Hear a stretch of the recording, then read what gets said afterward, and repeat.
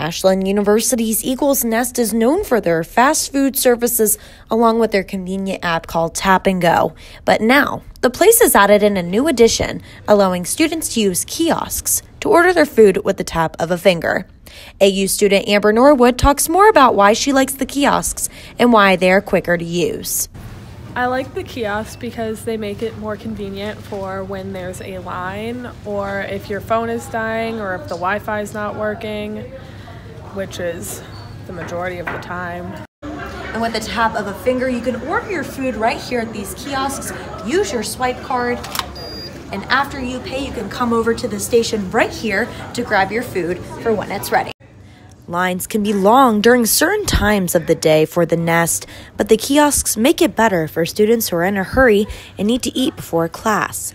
The kiosks feature every item on the menu, from breakfast options to beverages. They are just like Tap and Go, and once you submit your order, you'll receive a receipt with your name and number.